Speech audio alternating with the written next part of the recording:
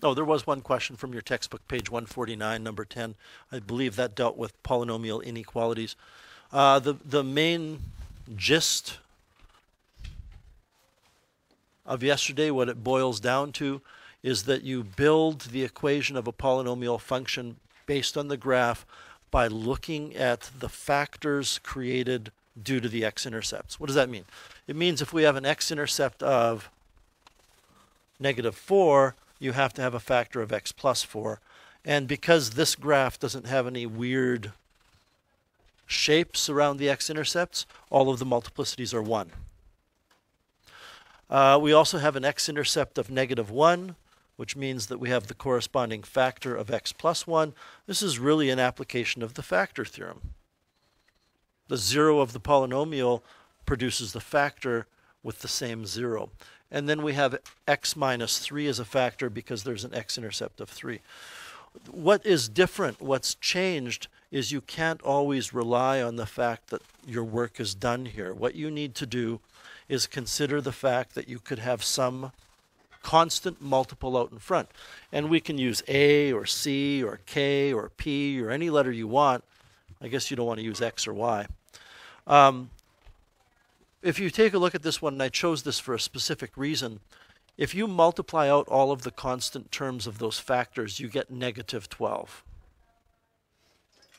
Just let that percolate in your head for a second.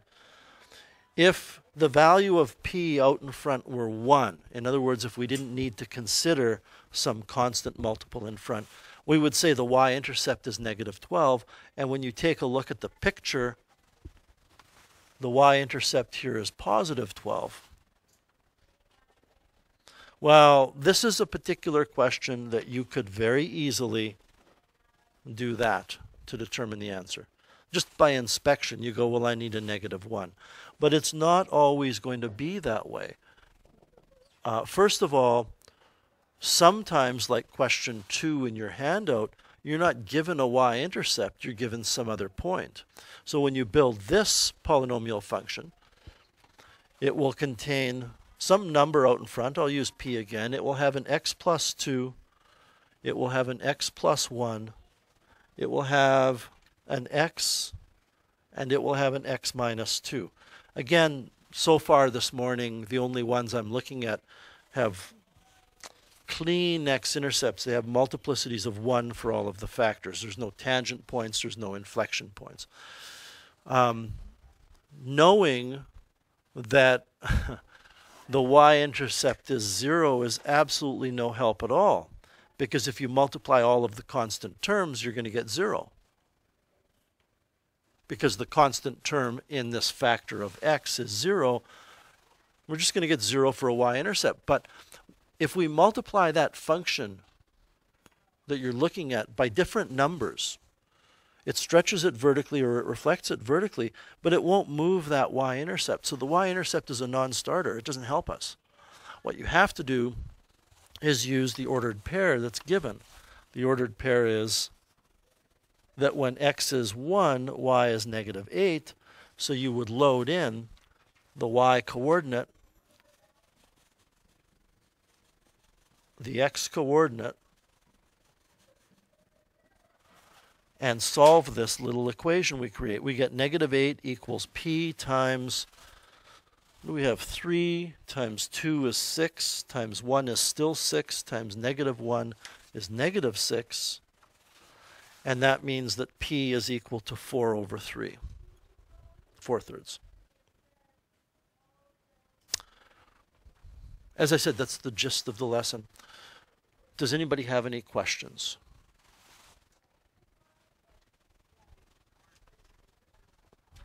Arden? 8?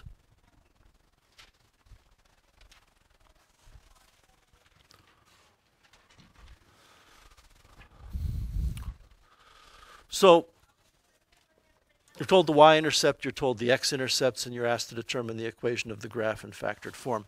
And then you're asked to write the equation using only integral linear factors. Now, I did change this question in the past, so I want to make sure that A, B, and C are worded, or A and B are worded the same way up here as they are on your handout.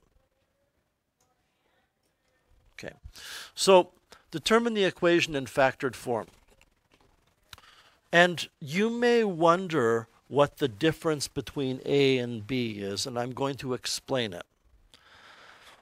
What I'm going to end up doing in A is answering B, and then I'll go back and I'll answer A the way some people might. See,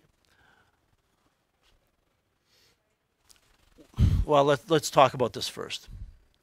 What is an integral linear factor?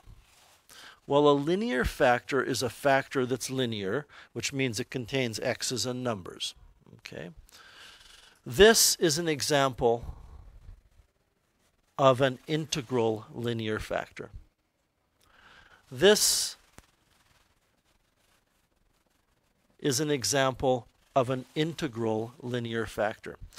It's an integral linear factor because the numbers are integers. Okay? This is not an integral linear factor.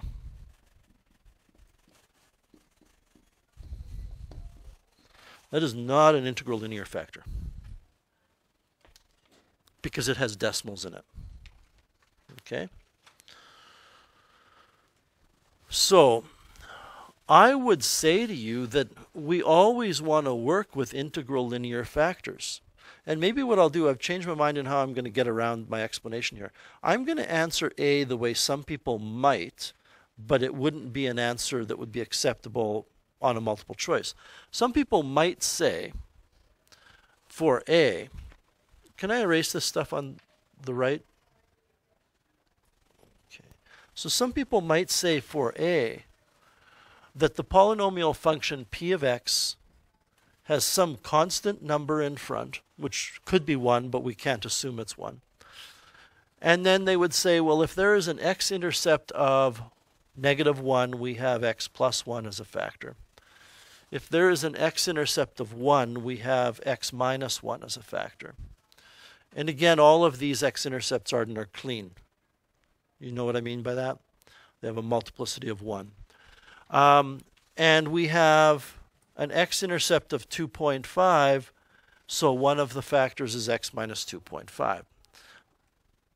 And one of the factors would have to be x minus 3.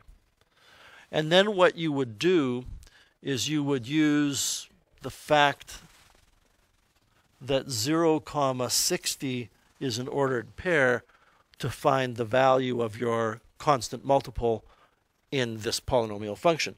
And we would get 60 equals a times 0 plus 1 times 0 minus 1 times 0 minus 2.5 times 0 minus 3. And what would we get here? Let's see. We would get 60 equals a times, well, this is 1. This is -1. This is -2.5. This is -3. So we have to multiply those numbers together. And I believe we're going to get -7.5, but I'm just feel a little off on that. I think it's -7.5.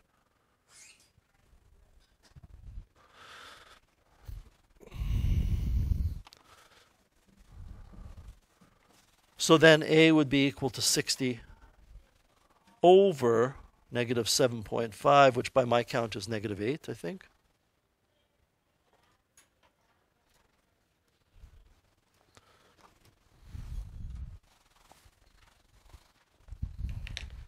Yeah.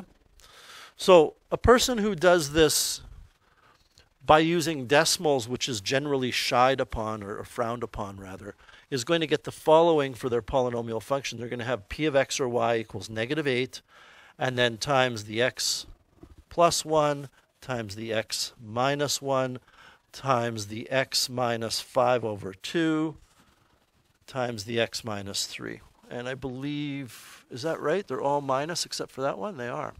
So I've taken the liberty to kind of segue into the next question, B, written that as x minus 5 halves. 5 halves is what 2.5 is in fractional form. And you would, I don't believe you would ever see this on a diploma exam or this on a diploma exam. And, you know, I'm pretty sure even on a written response, if you put this, I mean, technically it's right, but it's not a standard practice. So now the question is, for B, what is the equation using integral polynomial factors? And what you need to do here is, I'm going to say we're going to do it in the proper way. And I'm going to use the letter B because it's going to be a different number than A. I'm going to say this is how it should have been done to begin with. You should have said that we have a factor of x plus 1. We have a factor of x minus 1. We have some factor that's going to produce that x-intercept of 2.5. We'll come back to that. And then we have a factor of x minus 3. Okay, so let's talk about that factor that gives us 5 over 2 for an x-intercept. Well, if the x-intercept is 5 over 2, and by the way, how many of you know this is 2x minus 5? I mean, if you see that, then this explanation isn't necessary for you. But if we go, let's go to a different x-intercept. We had an x-intercept equal to 3, correct? If I zero that statement, I get x minus 3 equals 0. So this is the x-intercept. This is the factor. So basically, we're almost always taking the factor and rearranging it to get an x-intercept, but we could do the opposite. I could say, since I don't want fractions, I'm going to multiply both sides of this by 2 and get 2x equals 5, and then I can subtract 5 from both sides to get my factor.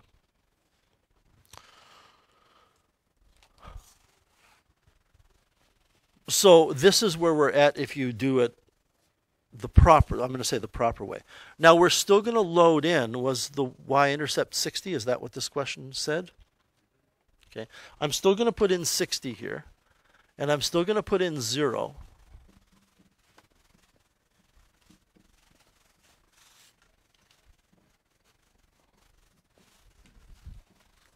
But the product of these numbers is not going to be negative 7.5 anymore. It's going to be 1 times negative 1 times negative 5 times negative 3. It's going to be negative 15.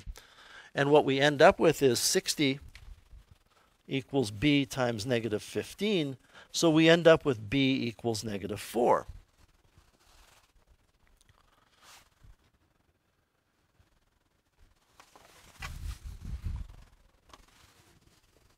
So when you do it with decimals or fractions instead of integers, you get this. When you do it with integers from the beginning, you get the following.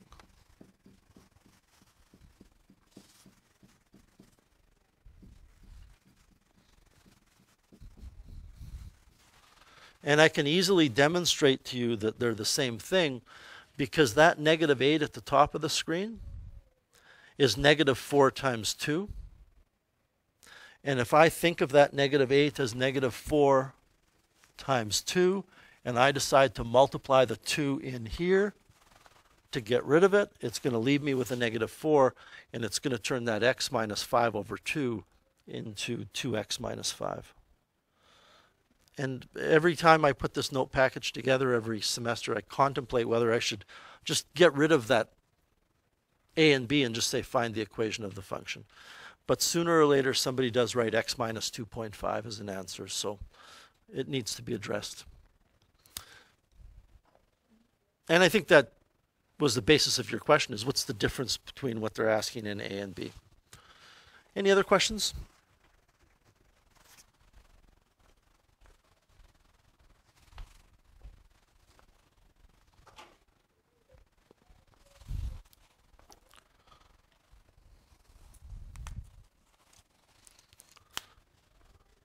Arden. Certainly.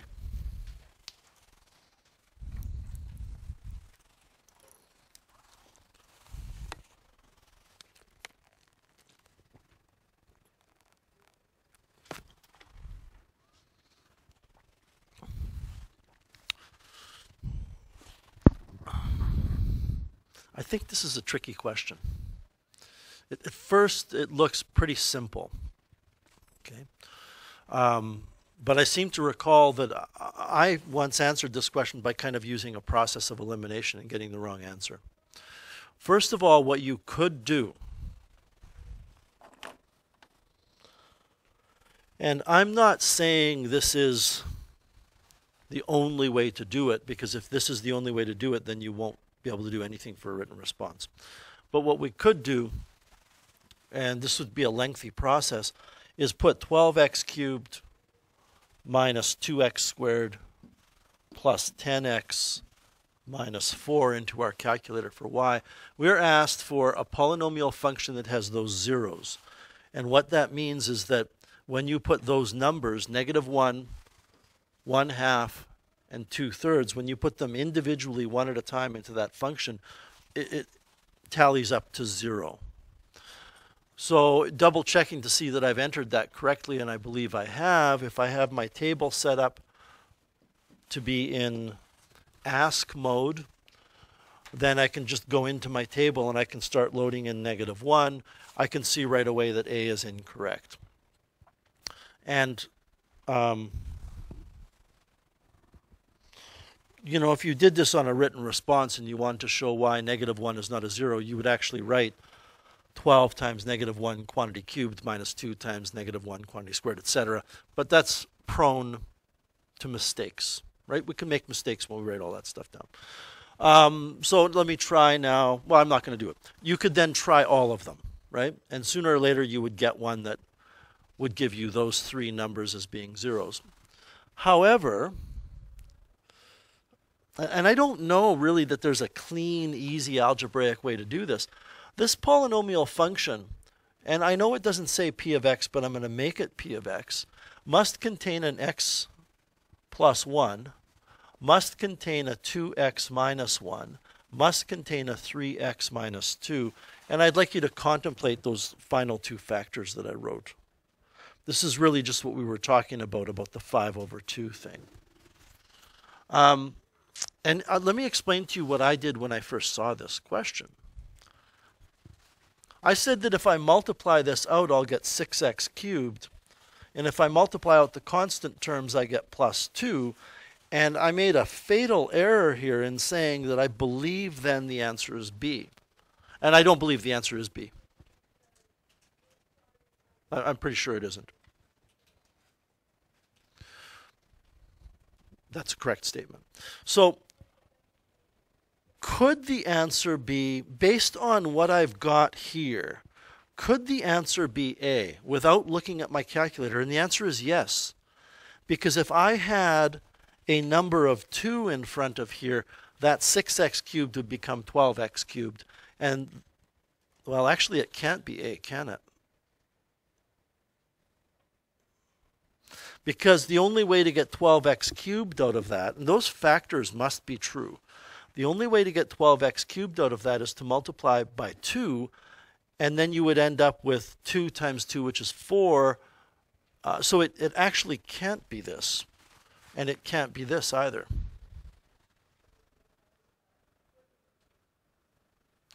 See, this is why I think this is a very difficult question. Short of doing this on your calculator or doing what I'm doing, which is kind of a logical reasoning, unless you're willing to try to factor all of these, it's a very difficult problem. So the basic idea here, and let me summarize this because I'm pretty sure most of you didn't get my point here, is if you ignore the number that could be in front, you will end up with positive 6x cubed for a leading term, and you will end up with positive 2 for a constant term. So whatever you multiply that polynomial by as a number, the first term and the last term have to both be positive or both be negative. So that's why I'm eliminating A and C. Could it be, based on this, could it be B? Yes. Now we know the answer isn't B, but you're writing an exam and you don't know that. Could it be D? Yes. Because if I multiply everything by 5, that 6x cubed is going to turn to 30x cubed. The 2 is going to turn to 10.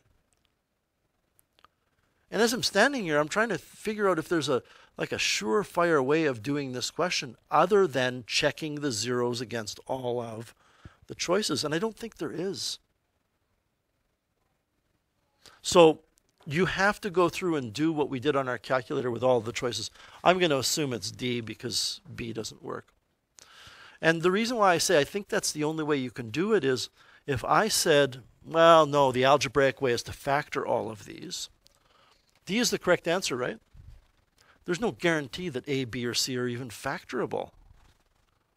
I mean, they might not be factorable at all. Not all polynomials are factorable. This is a very difficult question unless you approach it from the standpoint of putting in the zeros. Does that answer your question, Arden? Okay. Other questions?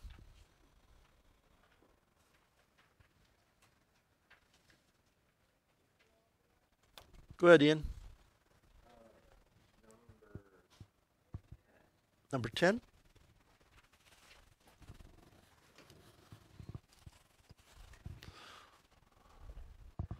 This is somebody's brilliant idea to come up with a contrived application of polynomial functions. I mean, it's so contrived. Contrived means just made up, ridiculously made up. We're going to design a cross-country ski course, and we're going to use a polynomial function to describe the shape of it. Well, no, you'd use your artistic and engineering abilities and design the course. Anyway, the route, the polynomial, is tangent to the axis at x equals 1, the x-axis. So if we start sketching this polynomial,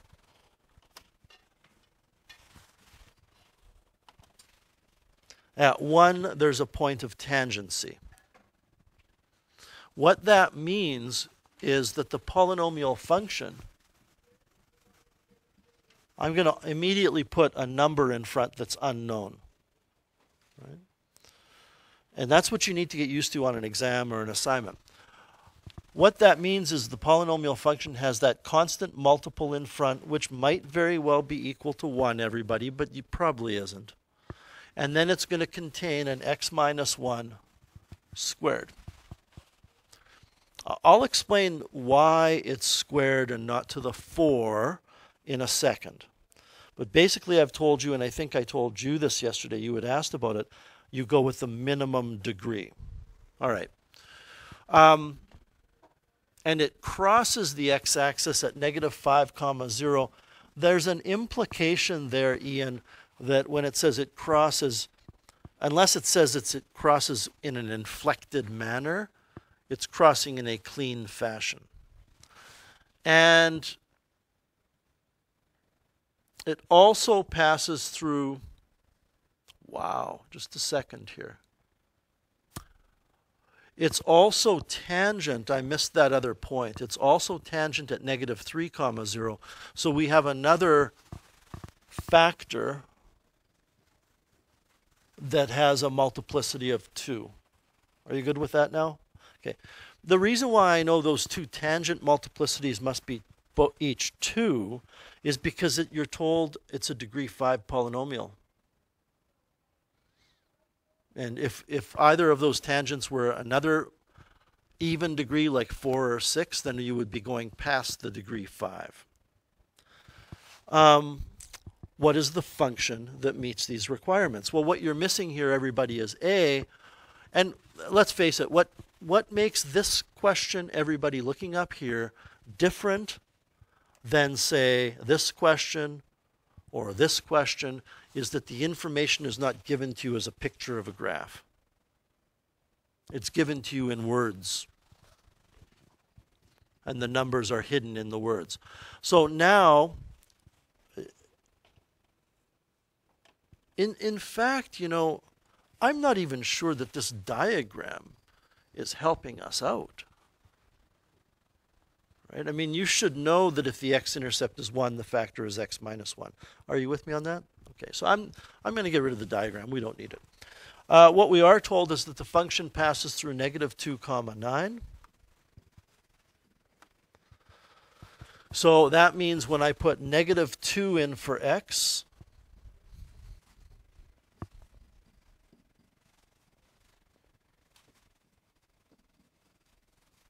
The result has to be 9. So I get 9 equals A. Let's see. Well, this is 9 because negative 2 minus 1 is negative 3, and I have to square that to give me positive 9. This is positive 3. Negative 2 plus 5 is 3. And this whole thing will be 1 because negative 2 plus 3 is 1. 1 squared is 1. 1 times 3 times 9 is 27. So we end up with 9 equals A times 27. We divide both sides by 27 and get a third.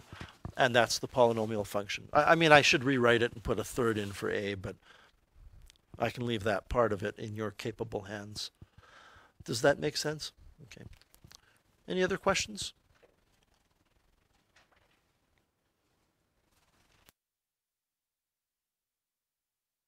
All right, so this is the handout I've just given you.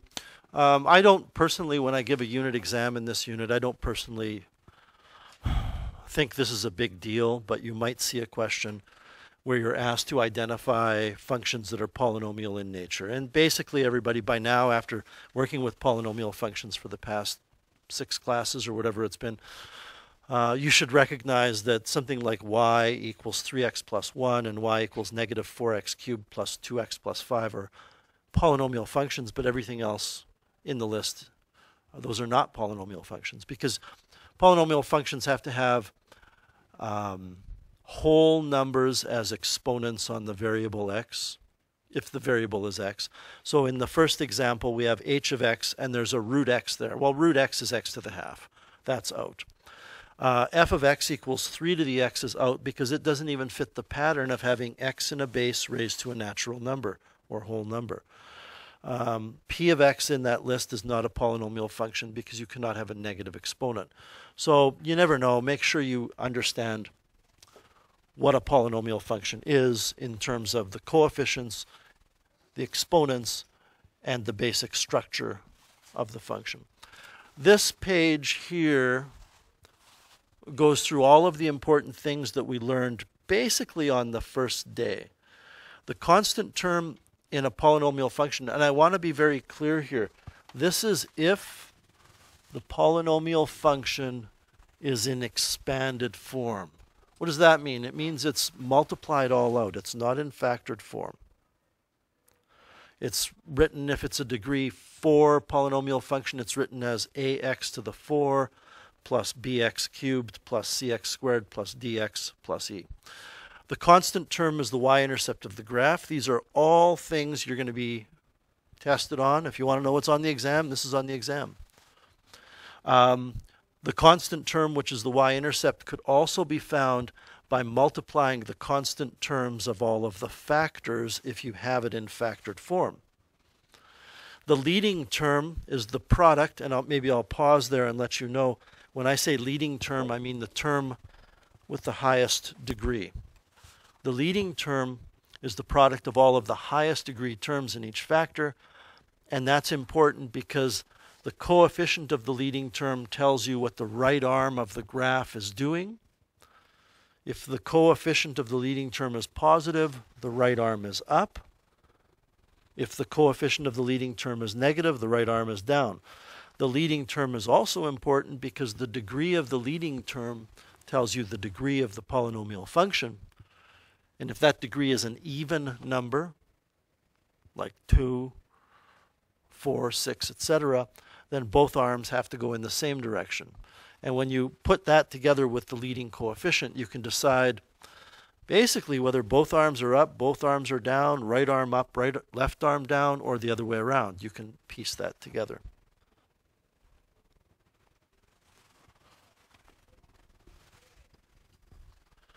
Make sure you know how to do synthetic division. Synthetic division is used to take a polynomial and divide by a binomial that's a linear binomial of the form x minus a. You've got lots of practice with this. I would caution you, though, synthetic division is not the answer to all questions. It's not the way to go. the classic example is, well, I'll show you one. The classic example of a question that if you use synthetic division, you're going to be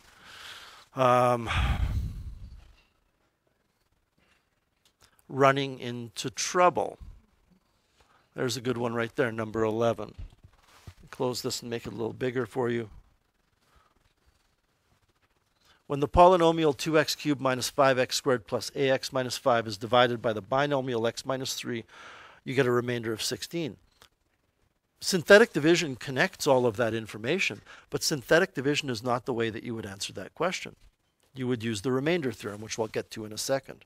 So be very cautious about the usefulness of synthetic division. That question that you're looking at right now, by the way, is on a different handout that you'll get shortly. Make sure you know how to do synthetic division, and I'll just remind you that, like in this example, if you are missing a term, we have x cubed plus 7x squared and then minus 4. You don't have any x terms. You don't have any linear terms. You need to put a 0 in that placeholder. You are expected to know. Go ahead, Marcel. The question is, are you going to have to know how to do long division? And the answer is no. Okay. Make sure you know the relationship between the polynomial that you're dividing by, the divisor that you're dividing into it, the remainder, and the quotient. And it can be written in two ways. You can either take, on the bottom of the screen, the quotient times the divisor and add the remainder, or you can take the polynomial divided by the divisor, and that's going to equal the quotient plus the remainder over the divisor. It may seem like a very unimportant detail, but I may ask you, for example, this is a really good question, that I tell you in the question, when you divide a polynomial and you don't know the polynomial, I just say when you divide a polynomial by x minus 2, you get a quotient of this and a remainder of that. And I can ask you, what is the constant term in the polynomial? And you should understand that the polynomial can be found by multiplying these two things and then adding that. So if that's the case, negative 2 times 18 would give you negative 36 as a constant term in that product, and negative 36 plus the remainder of 32 would give you negative 4, which is the constant term in the polynomial. There are ways that I can test your understanding of this, what we call the division algorithm or division statement. The factor theorem is very important. Sorry, the remainder theorem is very important. When you divide a polynomial by a binomial, then the value of the polynomial at the 0 of the binomial is the remainder of the division. In other words, you divide by x minus 2. If you put 2 in for x, you will get the remainder for the polynomial. That is how you would do something like question 11. You would say that if dividing by x minus 3 gives you a remainder of 16, that means that p of 3 has to give you 16. So you would write 2 times 3 cubed minus 5 times 3 squared plus a times 3 minus 5 equals 16. I'm not going to finish this question. It's turned into a grade 9 or 10 question. Now you solve for a.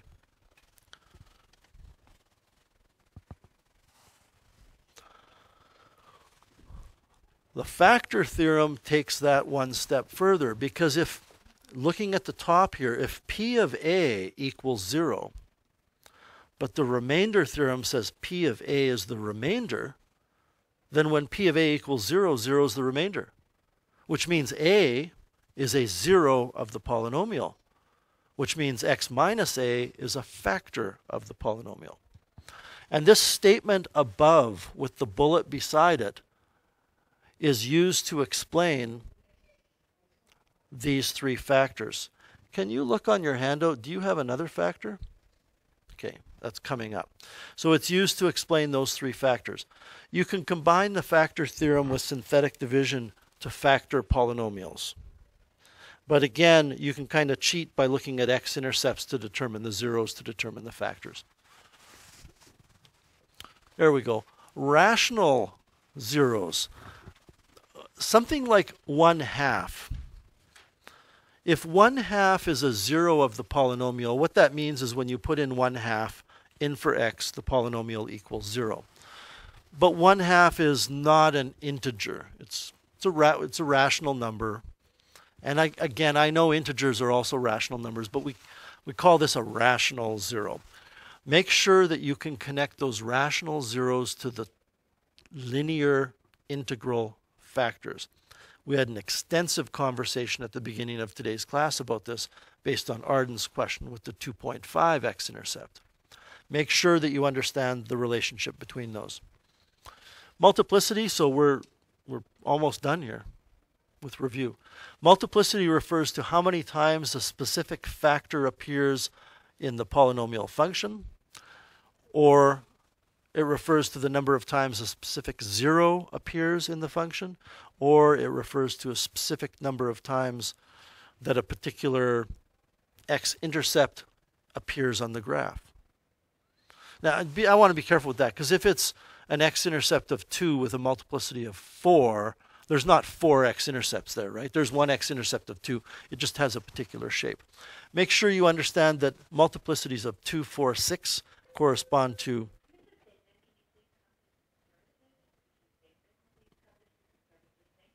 Make sure you understand that even multiplicities greater than 0, 0 is even, so I don't want to include it in there, correspond to tangential is the actual word, x-intercepts that are tangent to the x-axis, and odd multiplicities of 3 or more correspond to inflection points. So as an illustration here, just in case you can't picture that in your head, this polynomial function that you're looking at has 3 different x-intercepts. The one on the left has a multiplicity of 1. That's at -4. At -1, there's a multiplicity of 3. Most likely 3. Don't try to be clever and make it 5 or 7. Go with the minimum unless you're told otherwise, because that's an inflection point. And then the third x-intercept, the x-intercept at 5, has an even multiplicity, probably 2, because the shape of the graph is tangent to the x-axis there. And really, finally, building an equation of a function from a graph, or drawing a graph from an equation of a function. The connection here is bigger than just the x-intercepts and the multiplicity and the factors. You know, I can guarantee you, and I'm sorry to say this, but I can guarantee you, you will have questions like this on the exam, and many of you will get it wrong. Because you will just look at it. I'm not a big fan of that graph, the appearance of it, by the way. But you'll look at the information, and you'll say, well, it's inflected at -1, so we have an x plus 1 cubed. It's tangent at 3, so we have an x minus 3 squared. And you better believe that if you look at the choices in a multiple choice question, this would be a choice. But it's wrong. Turns out it's wrong. Now, might it be right? Maybe. But you have to go through this process of determining what that constant multiple is before you commit to an answer. So when you build your equation, you build it here by putting in some constant multiple. And then you put in the ordered pair. In this case, it's 2, -26. And the thing about this is I don't think many of you would get this one wrong necessarily, because you can see this information here. But if it's in words, that information might be loaded in a camouflaged manner. You might not really notice it. It might not be prominent. Anyway, that's the review session. Quick 5-10 minute, well, 10-minute thing. I'm going to hand out the multiple choice numerical response practice handout. Remember, I'll remind you what I told you before about written response. I'll talk specifically about the exam tomorrow, but written response questions are essentially, they can be any of these questions that you're going to be looking at that are multiple choice numerical response. I just change it into a written response. Break it into two parts, one part for 3 marks, one part for 2 marks, and it becomes a written response. So I'm going to hand this out, and that's what we're working on today. Try to get as much of this done for tomorrow as possible so that we can learn from our questions that we're going to go over tomorrow.